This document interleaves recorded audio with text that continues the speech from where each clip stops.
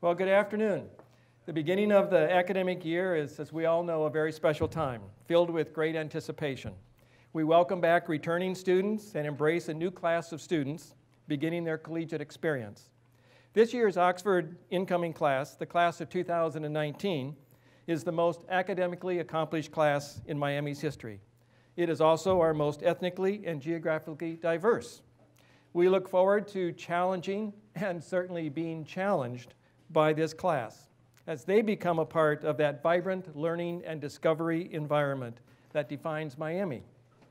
This year, in addition to all of the usual energetic efforts across the campuses, as a university we will explore the common theme of creativity and innovation. Few qualities are as important for individuals and for organizations. Miami is no exception. Creativity and innovation are deeply embedded in our DNA, from our research, scholarship, and creative expression to our national reputation for pedagogical innovation. So the question before us is, how can we be even more creative and more innovative? In keeping this with this theme, I want to note that today we're going to have a number of slides.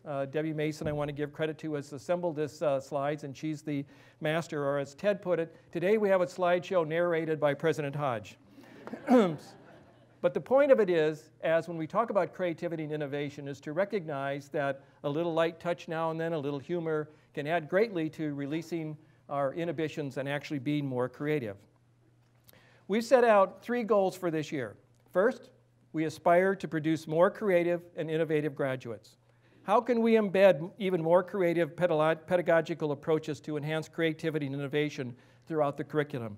What new special programs and spaces would engender creative and innovative thinking? Second, we seek to become an even more creative and innovative university.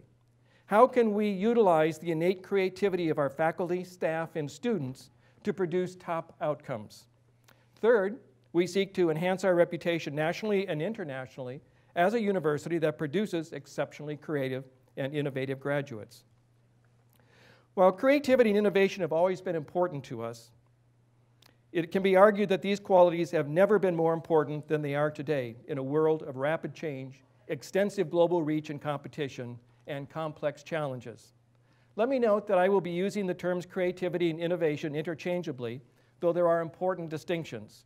As Miami professor Jim Friedman describes it, creativity is about generating ideas, and innovation is about putting them into action. The rapid pace of change today is a dramatic fact of life. Throughout history, it was logical to expect perhaps continuity or stasis as a norm, and change generally being subtle and incremental except for revolutionary periods. But today, rapid change has become the natural state of things. Change is real, it is pervasive, and it is rapid. Much, if not most, of today's rapid change is stimulated by or enabled by changes in technology, especially computer technology. In 1965, 50 years ago this year, Gordon Moore postulated that for the next decade or two, as he saw it, the number of transistors on a computer chip would roughly double every 2 years. Amazingly, this trend has continued virtually until today, with now more than 1 billion transistors on a microprocessor. The increased computing capacity that is reflected in Moore's law has made it possible to analyze, design, share knowledge, collaborate, automate, and yes, even create at astonishing levels, driving change. Of course, for those of us trying to use our smartphones, this rapid change has also increased the occurrence of Murphy's Law. As a result, Murphy's Law, whatever can go wrong, will. That's my cell phone. Okay. As a result of rapid changes and broad globalization, the challenges we face today are more complicated and more demanding than ever. We face the threat of global pandemics, as lethal diseases can spread quickly and without regard to national borders. We're in the middle of a global financial crisis brought on by the slowing economy of China, while we still confront the aftermath of the global recession that badly damaged economies everywhere. We face climate change that is challenging us to understand and to mitigate because of its enormous complexity. As technology turns more and more skilled work into unskilled work, and it becomes easier to find unskilled and semi-skilled labor in other parts of the world, it diminishes the value of routine work and erodes the employment status of many. Yet paradoxically, As Malcolm Gladwell points out in Outliers, global demand means that there is a real premium on exceptional and novel work. Those who can create and innovate have enormous potential to tap into a global market or to extend the reach of their efforts with incredible impact, and this is true of almost any field imaginable. In summary, all of this rapid change is both good and bad. Building a world that is more globally connected and filled with opportunity, yet a world in which political, social, economic, and environmental challenges have become enormously more complicated. Thus, it is not surprising that employer surveys consistently identified creativity as the most desirable trait in employees, just above and aligned with critical thinking, effective communication, and the ability to solve complex problems collaboratively, all of which, as we know, are hallmarks of Miami's liberal arts mission. Yet it is a world in which many fear that creativity and innovation are on decline. I will use my address today to encourage our efforts to counter that trend and increase our ability to be creative and innovative. I will first discuss opportunities to improve our ability to enhance those qualities in our students, identifying important traits of creative and innovative people, examples of how Miami contributes to them, and suggest how we might improve. I will then explore attributes that make for a creative and innovative organization, noting current examples at Miami and how we might enhance our creative and innovative capacity at the institutional level. So let me start with a very firm assertion. Creativity can be taught and learned. To be sure, there are some people who come by creativity much more naturally than others. But all of us, including those without the natural gift, can use specific tactics to encourage our creative thinking. There are lots of lists of such tactics covering a wide range of fields of general behavior. The first is, these are just tactics that you can use to sort of take on a problem and see it differently. First, identify the underlying assumptions, then imagine what if the opposite were true. Take an assumption, flip it on its head. The 5 whys. When looking at a problem, ask why something is happening. Then take the answer and ask why that is happening, and do a total of 5 whys. And then there's reverse brainstorming. Instead of asking how to solve a problem, ask how would you cause a problem? You know, flipping these things and having a different point of view. And to this list, we should add, take a shower. Science has shown that taking a shower produces, well, okay, so it's a bath. Science has shown that taking a shower produces a brain chemical reaction that basically pushes aside noise and allows us to think more creatively.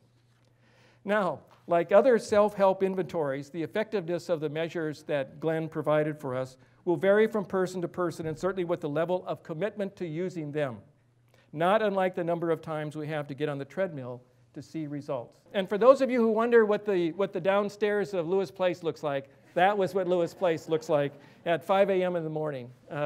It's not nearly as elegant as the rest of the house, but it certainly is functional.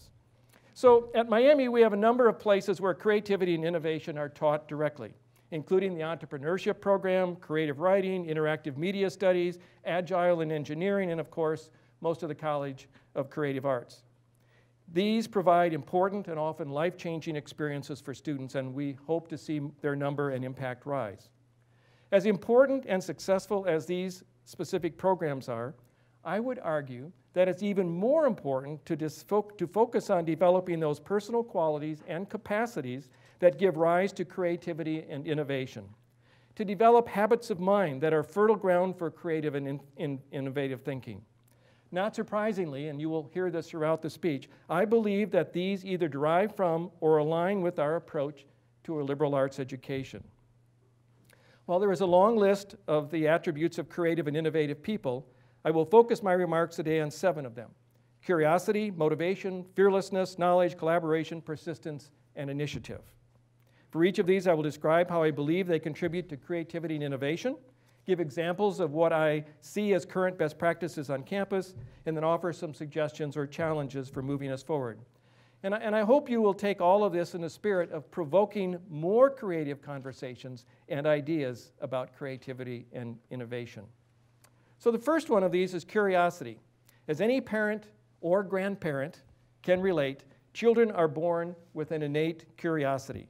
The world is filled with new things to discover, and they are uninhibited in their curiosity with an unlimited capacity for asking why. This wonderful, most wonderful grandchild in the world is Emily Ann Hodge, and she's at the Children's Museum in Denver. So this is the way children are wired.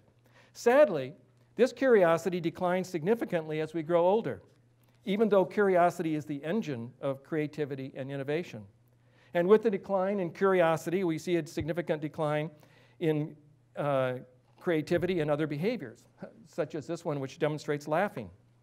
Albert Einstein famously declared, "I have no special talent. I am only passionately curious." Well, I don't think any of us would agree with Albert on this one, that he has no special talent, but it is a powerful statement of the role of curiosity in shaping his habits of mind.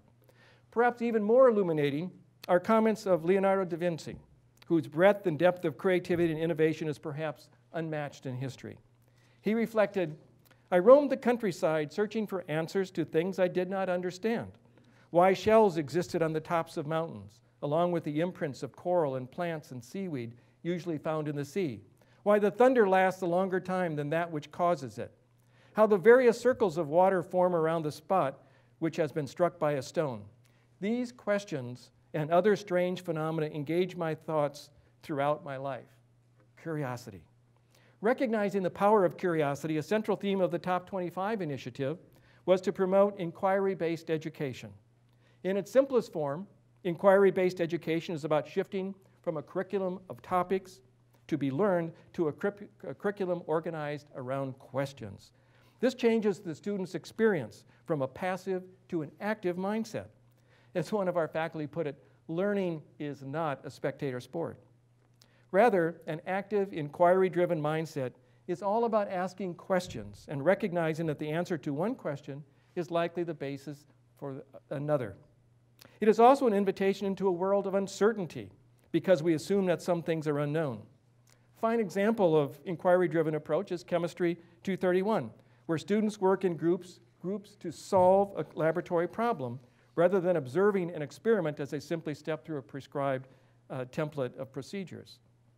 The impact of inquiry-driven pedagogy is further enhanced by the interplay with experiential learning. As the ancient proverb puts it, I hear, I forget, I see, I remember, I do, I understand. At Miami, we have been very actively encouraging and adopting experiential and project-based learning. The doing of things, especially those experiences and projects that have no right answer, provides a context in which curiosity and hence creativity and imagination and innovation flourish. This approach is especially prevalent among many of our capstone courses and certainly for the students who are with us today from Media and Culture 312 who are doing all of the filming, taping, and broadcasting of today's remarks. So how do we stimulate this environment further? The most obvious answer is to push for even more adoption of inquiry-driven approaches throughout the curriculum and for more and better experiential learning opportunities. We should also continue to expand research opportunities for students with faculty. How better to immerse them in a world of inquiry? A perhaps not so obvious answer is to prepare students for this curiosity-based habit of mind that we seek to create. One of the Top 25 initiative faculty asked a very provocative question. When do we tell the students what we expect of them in terms of how they will approach their studies? As you can see, we're not in Kansas. When do we tell them we're not in Kansas anymore? The sooner that the students understand this habit of mind, the more and more deeply they can participate in our vibrant learning and discovery environment. How do we present this expectation as an attractive quality for academically ambitious prospective students? How do we use orientation and convocation to set the tone for them? How do we make our web pages, departmental descriptions, and other publications and websites reinforce, celebrate inquiry and innovation? As we project this habit of mind, we are not only establishing the primacy of creativity, discovery, and innovation, we are also strengthening the underlying motivation for students. And let me turn to that quality next. Marty Neumeier, in the summer reading book, The 46 Rules of Genius, declared that passion is the engine of creative genius, a sentiment that is widely shared.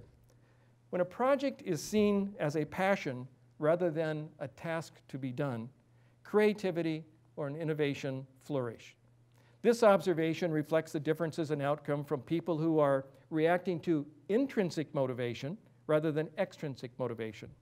Extrinsic motivations are those that are offered by others. For example, a reward for achieving a specific goal.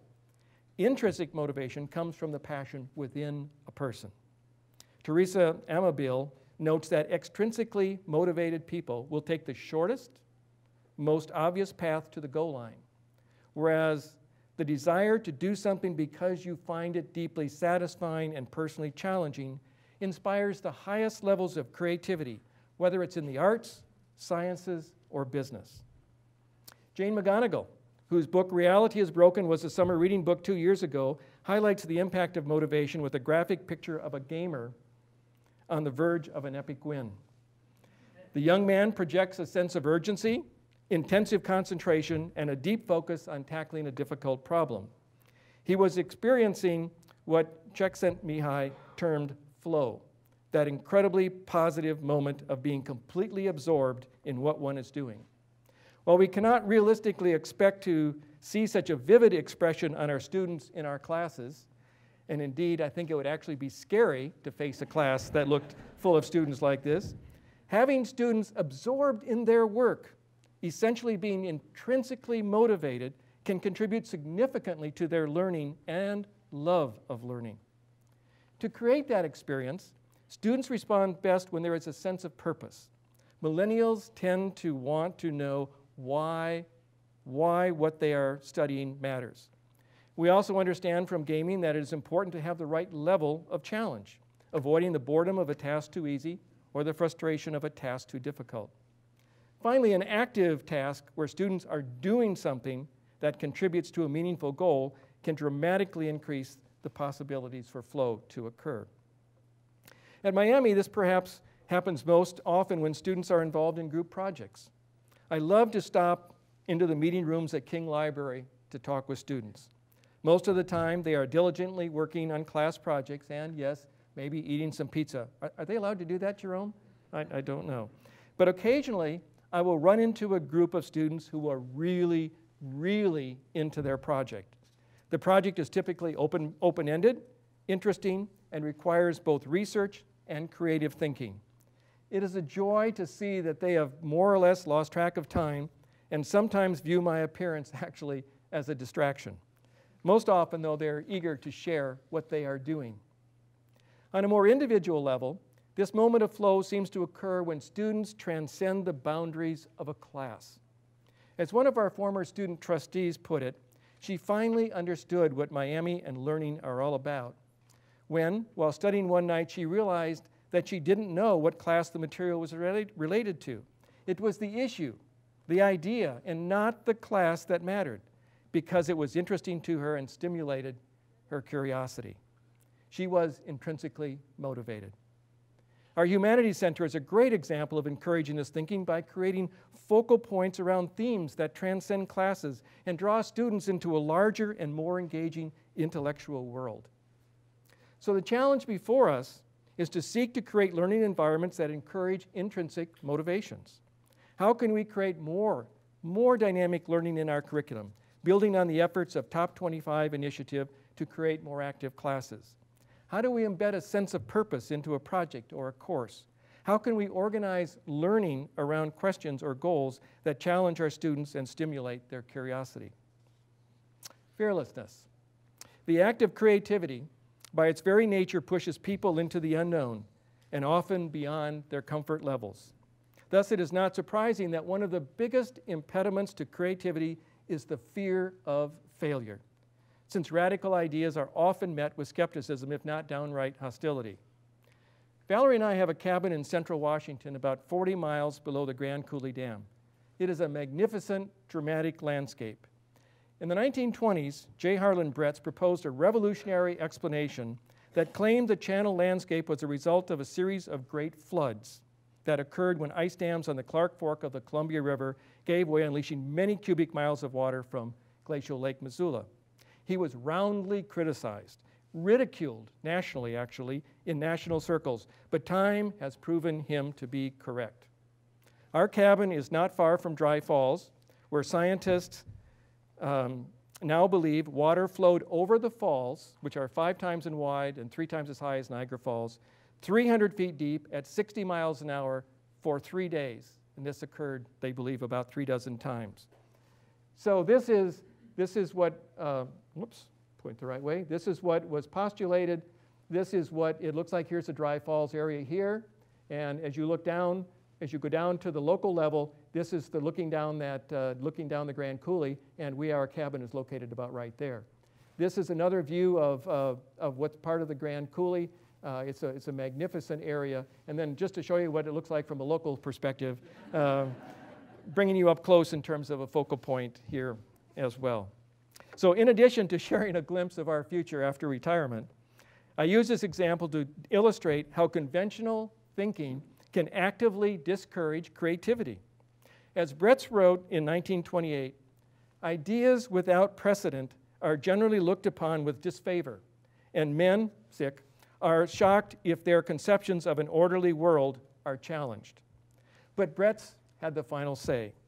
After he received the Geological Society of America's highest award in 1979, at the age of 96, he told his son, "All my enemies are dead, so I have no one to gloat over."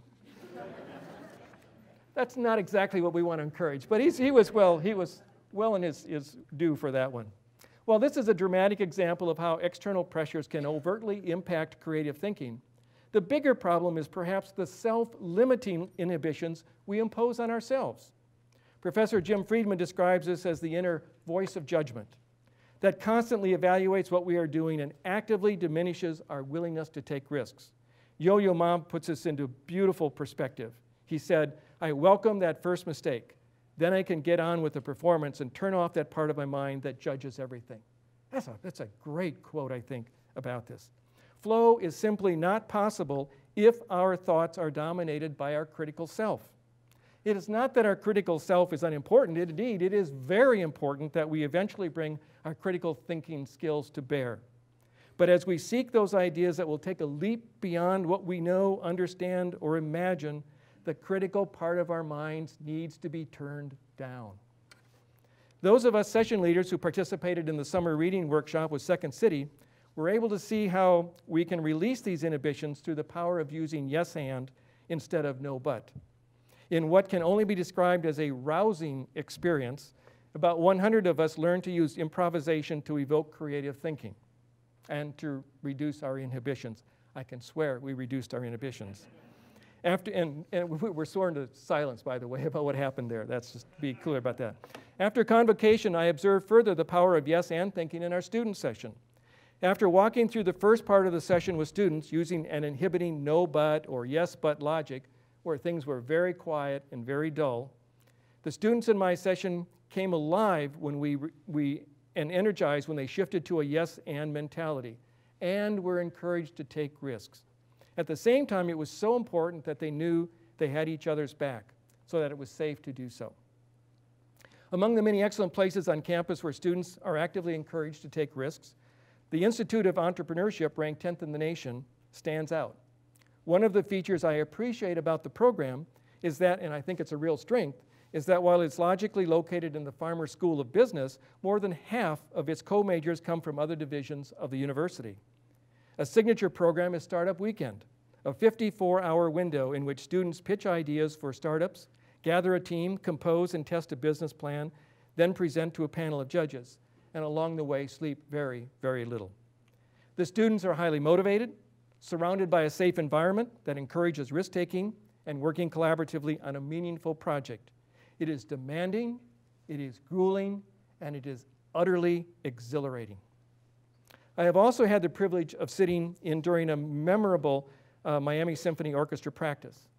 As the orchestra rehearsed, Maestro Averbach would occasionally stop and focus on a particular segment. Much to my surprise, and I must say great delight, some of the students would suggest an alternative way to interpret and play a section. I mean, think about that. The musician telling the maestro that maybe there's another way and a better way to do this. This is a marvelous example in my mind of creating an environment that encourages students to take risks. While these are great examples of students being encouraged to take risks, stretching themselves, knowing that their ideas may not pan out, I think it is fair to say that most of our educational system works more to discourage experimentation and risk.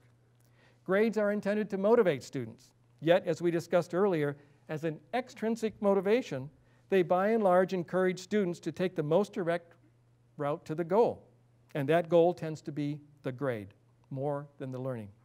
This focus on grades is paradoxically reinforced by the very firms who will suggest that creativity is the most important quality in a new employee, while at the same time setting minimum grade point averages for prospective employees. Thus, the challenge we have is to find a way to hold students accountable and to measure their accomplishments, yet encourage risk-taking and creative thinking. What to measure and how to measure it to achieve these ends is truly one of the most formidable challenges to our assessment. In 1854, Louis Pasteur offered a most fundamental observation: chance only favors the mind that is prepared. This phrase highlights the fact that most creative insights and innovations do not come from a vacuum. They most often occur because we are able to connect disparate ideas or see a phenomenon with a different point of view. In other words, the more we know, the more likely we are to be creative, assuming that we do not let conventional thinking and our voice of judgment inhibit us. The quality of applying depth and breadth of knowledge to connect seemingly disparate ideas in meaningful ways aligns exceptionally well, I would argue, with the tenets of a liberal education. In a recent article, Jamie Holmes captured the importance of knowledge beautifully. The larger the island of knowledge grows, the longer the shoreline, where knowledge meets ignorance, extends. The more we know, the more we ask. Questions don't give way to answers so much as the two proliferate together. Answers breed questions. I love this quote because it unites many of the themes we have already discussed on the importance of knowledge. The deeper and broader the knowledge we have, the more capability we have to experience that spark of inspiration, that moment of connection, and that deeper insight that propels us forward. Steve Jobs understood that concept of knowledge breadth exceptionally well. When introducing the iPad 2 in 2011, he observed, "It's in Apple's DNA that technology alone is not enough. It's technology married with liberal arts, married with the humanities, that yields us the results that make our hearts sing, and I would add, creativity and innovation flourish." At Miami, we encourage this breadth and depth of thinking through the Global Miami Plan. Most significantly, the plan encourages not only broad and deep knowledge, it provides the opportunity for students to see the world through different lenses, setting the stage for creative thinking. It is not only what we know, but how many different ways we know that leads to the most creative thinking and innovative results. We also encourage our students to study abroad, recognizing the transformative effect that such an experience has. A study in 2009 showed that students who have lived abroad were significantly more likely to solve a difficult creativity problem. As described by Jonah Lehrer, the experience of another culture endows the traveler with a valuable open-mindedness, making it easier for him or her to realize that a single thing can have multiple meanings. Clearly, our deep commitment to the liberal arts as a foundation for learning and our commitment to studying abroad position us well to stimulate creativity and innovation. How can we improve on what we are already doing? Given the centrality of the Miami Plan courses to a liberal education, are we doing all that we can to make them attractive and relevant to non-majors, recognizing that most of these courses have a dual purpose in serving both majors and non-majors? Could we focus even more on introducing non-majors to the habits of mind that shape a field so that they're even more conscious of deliberately attacking a question from multiple perspectives? Similarly, can we shape the study abroad experience to include more reflection on how cultures tend to think differently? And on campus, can we better engage our international students and our multicultural students in our courses as an incredible resource for seeing the world through different perspectives. This is the power of diversity in all its forms. But to reap fully the benefits, we must embrace diversity with enthusiasm and intention. I'd like to briefly touch on 3 additional qualities that contribute to individual creativity and innovation: collaboration, persistence, and initiative. It stands to reason that if an individual can use a broad knowledge to make novel connections, a group of like-motivated individuals from different backgrounds could do even better. This is why Steve Jobs designed the facilities at Pixar to ensure individuals converged on common spaces, knowing that connections between individuals can lead to new ideas. Groups can also benefit from their combined energy and passion that stimulates thinking and drive, as well as a sense of empathy that adds emotional depth to the experience. At Miami, we stress collaborative learning across the curriculum. However, I believe we could do much more to prepare students to participate more productively in a group. A good starting point is to provide students with guidelines for effectively working in a group, as those developed by Christina Karuba-Wettstein, director of the Ranella Learning Center. Learning to work collaboratively and effectively can have a huge impact on the ability to be more creative and innovative, and are in and of themselves enormously important qualities for a student to have. There is a common misperception that creativity and innovation usually occur as a flash of insight that reveals itself. While flashes of insight are certainly part of the creative process, the reality is that most creative and innovative ideas owe one heck of a lot to plain old hard work. They come as we push through lots of dead ends and failures. They require a high level of commitment, and above all, they require us to be doggedly persistent. As Thomas Edison famously remarked, "I have not failed. I've just found 10,000 ways that don't work." The challenge then is to build on that strong work ethic that is part of the Miami culture by helping our students to understand this process and then to design learning experiences that are not linear. While it may be frustrating for students to experience this type of learning, it is essential to creating and realizing the path of creativity. Finally, let me add a quick note about initiative. This is a habit of mine that derives from an active approach to learning, in which the student has a sense of agency. That is, he or she is the driver of learning and discovery and creation and invention. It is about a student seeing and seizing opportunity. It requires a good dose of confidence, along with curiosity, and once again, a willingness to try without the fear of failing. It is in many ways the ultimate expression of intrinsic motivation. Our challenge is to encourage that mindset through the way we structure the general approaches and specific activities in our courses. These last points underscore an important observation about creating a culture that actively supports creativity and innovation.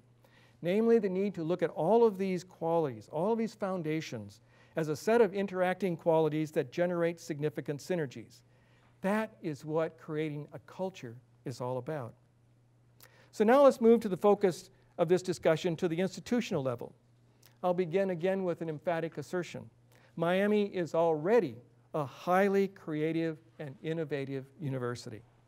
From the Top 25 initiative, to teams responding to Strategic Priorities Task Force initiatives, to lean teams that can take a challenging process and through creative thinking and collaboration improve outcomes, Miami continues to demonstrate an exceptional capacity for innovative thinking that has placed us ahead of the curve, way ahead of most of the curve in higher education. Not bad for a university that is more than 200 years old. But as Jim Collins argues, good can be the enemy of great. And so to continue to be great, we need to constantly encourage efforts to help make us even better.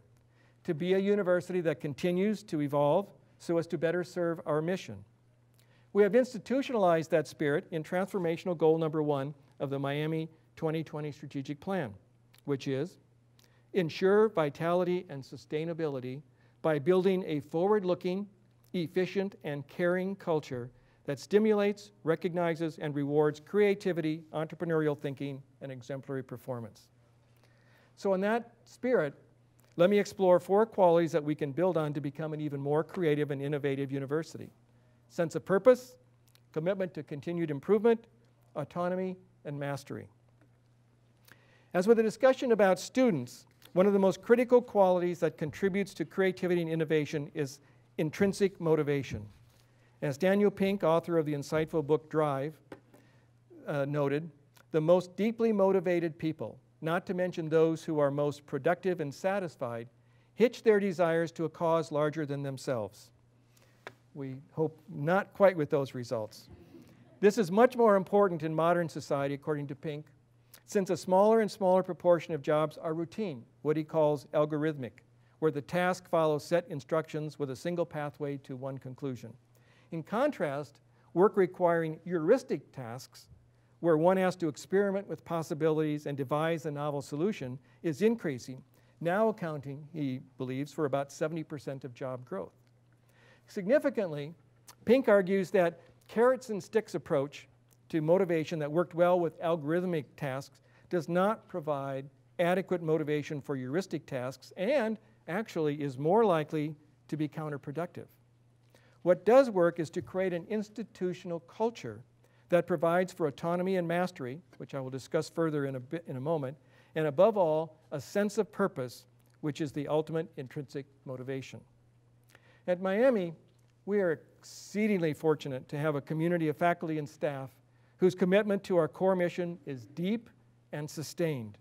It is clear to anyone who visits our campuses that the people they encounter see themselves as part of a university that has a deep commitment to those we serve. That is certainly visible during move-in day, when staff turn out in force to welcome our new students.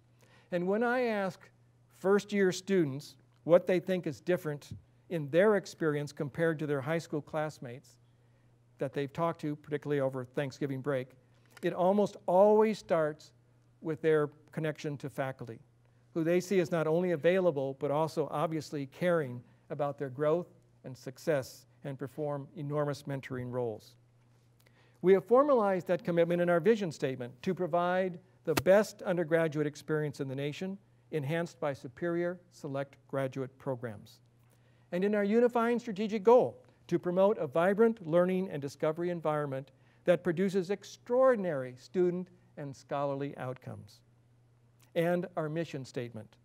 Miami is deeply committed to student success, builds great student and alumni loyalty, and empowers its students, faculty, and staff to become engaged citizens, and I want to emphasize this, who use their knowledge and skills with integrity and compassion to improve the future of our global society.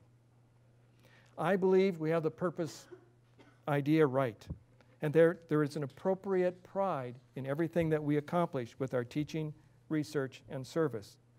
It is important then that we maintain and, if possible, enhance this sense of purpose as we move forward. If I might make one suggestion, it would be to emphasize more our sense of purpose in terms of the ultimate aim. The immediate goals, they're important and they're right there, are to prepare students and to contribute research and creative expression. But the big question captured in that mission statement is to what end? In my view, and in the mission statement, the answer is simple: to improve the future of our global society. And to do so will require more creativity and innovation than ever.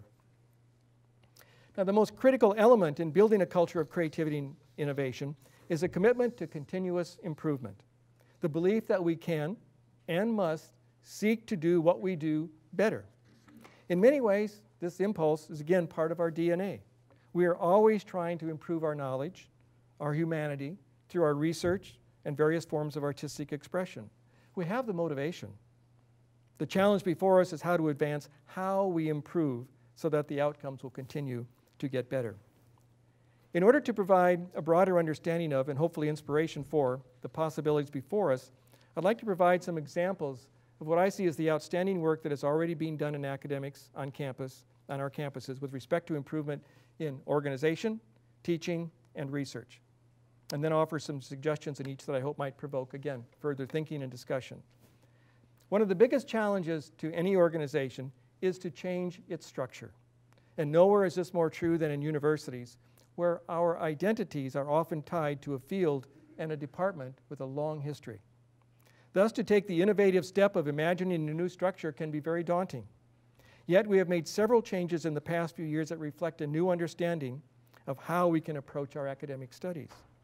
The new Department of Biology was born out of two venerable, fine departments, botany and zoology, yet now better reflects how biological sciences have evolved and are approached.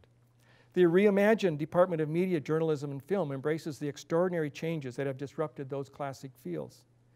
The new Department of Global and Intercultural Studies is the result of thinking critically about how 6 programs could be combined synergistically so that the whole is greater than the sum of the parts, while also providing better and more efficient institutional support. The Miami regional campuses are undertaking an incredibly creative endeavor, namely the reinvention of themselves into a single college with semi-autonomous responsibility for developing its own unique curriculum. Last year at this time, I spoke about the challenges posed by the state's change in emphasis for regional campuses from 2-year to 4-year degrees. Taking up this challenge, the regional campus community has worked through the many possibilities to lay out a vision that will better serve the students and the region. The difficult but rewarding tasks of creating everything from a new departmental structure to a new governance structure is well underway. It is exciting to see these new ideas flourish in this very, very special moment of challenge and creativity.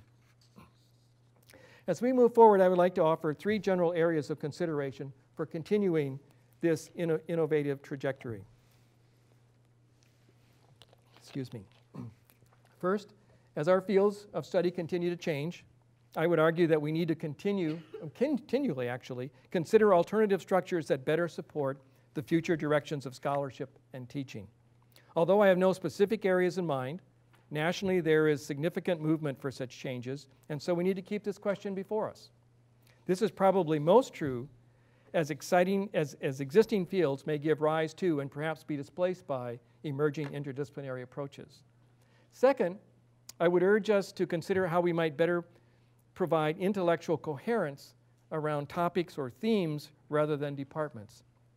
Programs like the pre-med and sustainability co-majors provide a clear, logical, and I would argue, innovative coherence around areas of broad interest to students, and we can do the same thing for faculty.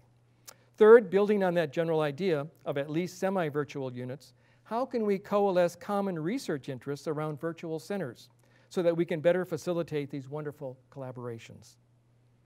Miami is nationally known as an innovative leader in undergraduate education. From hosting the Lilly Conference, which I believe is the 35th annual one this year, to faculty learning communities, to joining the first cohort of the new accreditation process with its emphasis on learning outcomes, we look to push innovative thinking about how we can better prepare our students. The most significant push in recent years is the Top 25 initiative. That, as I noted above, embraced the challenge of creating more active, student-centered, and inquiry-driven approaches to our learning environment. We have created the new Office of Research for Undergraduates to champion the vision, marketing, and coordination of research by undergraduates at Miami with research-active faculty and staff. Undergraduate participation in research has become a signature component of the Miami experience, and the new office and creative working space in King Library give that identity a big boost. The addition of winter term has also contributed to the broader emphasis on experiential learning, greatly expanding opportunities for our students to be and do in different places around the globe. And sometimes the global comes to us. Sociology professor Rodney Coates' seminar on social justice is paired with similar classes in other countries. They have scheduled 2 joint digital sessions this semester with Russia and Italy for 2 a.m. our time. We can make the technology work for us, but we can't change the rotation of the Earth. Miami has been innovative with graduate education. 2 of our most recent PhD programs, cellular, molecular, and structural biology, and ecology, evolution, and environmental biology, are based on an interdisciplinary framework. The Master's in Social Work was created as a joint degree offered with Wright State University. The low residency Master of Fine Arts in Creative Writing program is a 4-semester course of individualized study designed to help poets, fiction writers, screenwriters, creative nonfiction writers, and hybrid genre writers hone their skill and master their craft. These examples reflect successful innovations and suggest further steps to continue the momentum of creative change. In keeping with those qualities that support creativity and innovation, they stress new techniques for engaging our students in learning, adopting new technologies, and providing expanded sets of opportunities to deepen experiential learning. The continued rapid change in technology will create many more opportunities for us to innovate in the future. These examples also reflect seizing the opportunities to reimagine how courses and even programs and departments might be restructured to expand offerings that better fit our student needs. Innovations in the structure and format of programs and program offerings, building on our strengths, can significantly increase our impact. As I noted earlier, research and creative expression are by their very nature innovative activities as we seek new knowledge and new ways of seeing the world.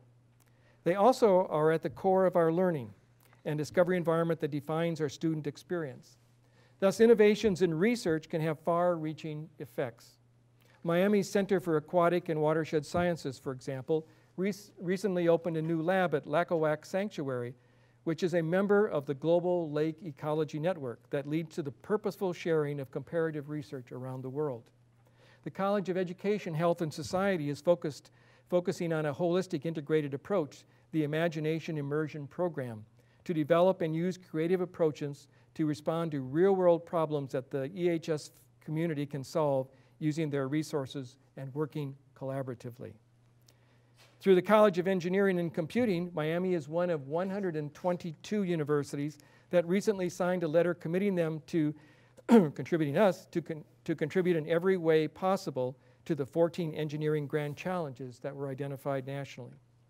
These examples demonstrate the power of interdisciplinary teams to pursue especially innovative opportunities. How can we better coordinate and support these activities? How can we both better support the individual scholar, creator, as well as foster the opportunities for groups to form around significant issues and themes? Is this an instance where our ability to construct virtual communities could lead to more innovation? Finally, how can we consciously organize ourselves around challenges, as the examples of EHS and engineering demonstrate? How can we use these challenges to deepen our sense of purpose and mission by bringing to bear our collective research efforts to address critical issues that affect the future of the globe? Such academic initiatives have been complemented by our extraordinary success in developing and adopting lean management initiatives that improve processes and created new resources for university priorities. While these efforts have been overwhelmingly in the service functions of the university, many are emerging in the academic sphere as well. More than 2,000 individuals, including myself, have had some level of lean training. More than 650 projects have been completed, and the total financial impact has been nearly $30 million, with much of that impact ongoing, thus allowing us to invest critical resources in priority areas such as salaries and scholarships. As significant as the financial impact has been, perhaps the largest impact, certainly with respect to our goal to be a more creative and innovative university, are the impacts these efforts have had to improve the quality and effectiveness of a wide variety of university activities and in stimulating more innovative thinking among our community. Let me give you an example. This example comes from EHS and is a description of the process that previously was involved in a student changing their major. This is what was diagrammed. Now, you don't need to worry about the detail of it, but the pink areas are steps or actions that are taken that do not add value to the process. The blue ones are steps that do.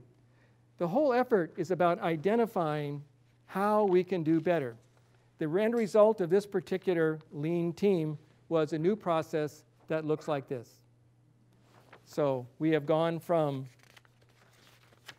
this to this. It's pretty impressive. That's what we mean by improving the outcomes as we move forward. Lean has also been used to increase revenue streams and to push for green initiatives.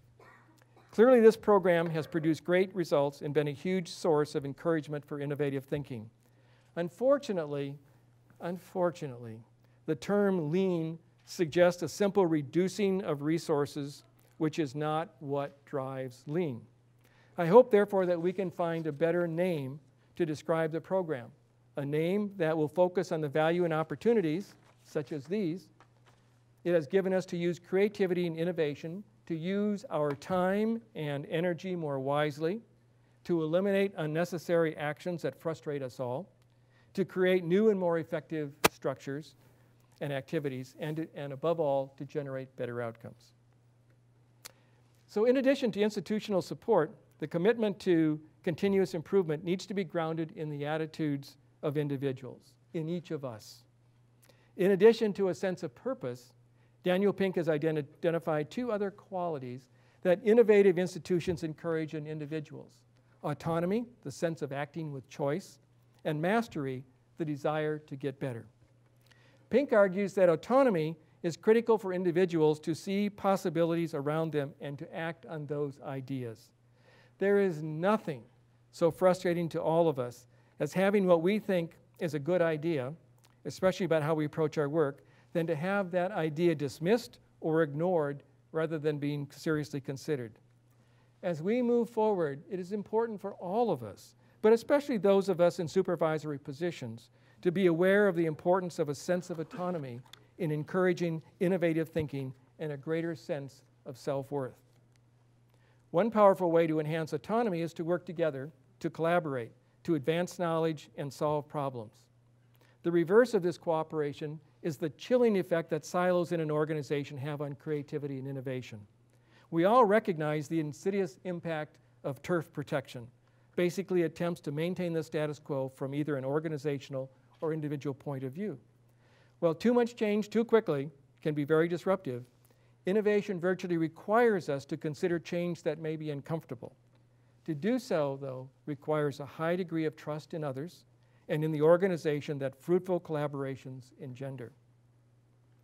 The desire to improve, or mastery, is very much a core value of an institution devoted to learning and discovery. As noted earlier, it really is part of our DNA. Thus, we have continued to improve how we can encourage and support individuals, advancing their skills and capabilities. It perhaps starts with how we approach our annual reviews. In the last few years, we have been moving from a dominating focus on performance evaluation, though that obviously remains important, to a focus on personal and professional development. This emphasis is codified in Miami 2020 with one of our metrics that calls for all employees to have a measurable professional plan. The good news, according to Pink then, is that we have the right idea. Now our challenge is to put that idea into practice at a very high level so that we encourage and support the individual desire to improve. We can make a similar assessment about our commitment to the development of leadership. This is an important institutional priority for both faculty and staff. Developing leaders provides great opportunities for individuals, and it assures the university that we will have a continual well of strong leadership at all levels. In addition to the many programs for developing specific leadership skills, I would like to highlight the Institute for Miami Leadership Development that brings together 10 to 12 mid-career faculty and staff each year who desire to increase their leadership capabilities. This creative and hugely impactful program was launched by now Dean Michael Dantley while he was in the Provost's office. I urge us to consider additional ways that we can build on the successes of all these programs to enhance leadership across the university and in turn stimulate more innovation and creativity. I would like to end my remarks today with both a thank you and an encouragement. First, the thank you. Last year we appointed a creative group of 20 people from across our campuses to serve as a steering committee for this year of creativity and innovation. We had high expectations, but this group has exceeded all of them. I particularly want to single out and thank Glenn Platt and Peg Feynman for their leadership on this and for their never-ending enthusiasm in answering my questions. I think it is fair to say that this is turning out to be the most creative steering group we have ever had. Their work encouraged more than 100 people around Miami to volunteer as creative coaches and creative cohorts. So I hope you will visit the website and plug into the many events and activities that are highlighted there. And if in doubt, send a note to Glenn or Peg, and they'll take it from there and good things will happen. Second, the encouragement. As I noted at the outset of my remarks, our goals for this year of creativity and innovation are to build our long-term capacity to produce more creative and innovative graduates and to be a more creative and innovative university. As I have tried to stress throughout my remarks, we are already well on our way on this trajectory and are known, in fact, nationally for the innovative quality of our academic programs and operations. I have argued that the key to becoming even better is to strengthen those qualities that result in more creative individuals and a more creative institution. Let me repeat, to strengthen those qualities that result in more creative individuals and a more creative university. Significantly, most of these qualities, like curiosity, knowledge, and purpose, either align with or emanate from our liberal arts foundation. So in the final analysis, this year is about acting with even more intention to strengthen a culture that is grounded in that foundation. I have no doubt that as we do so, we will contribute not only to creativity and innovation, but also to the very heart of the academic enterprise, our liberal foundations, and the success of our students. That we will have promoted a vibrant learning and discovery environment that produces extraordinary student and scholarly outcomes. So my encouragement is to take time this year to learn more about creativity and innovation, to participate in the activities that Miami Ideas has provided, to have some fun with them, and to explore how they can enhance our personal and professional lives and every aspect of the life of Miami University. For love and honor, thank you.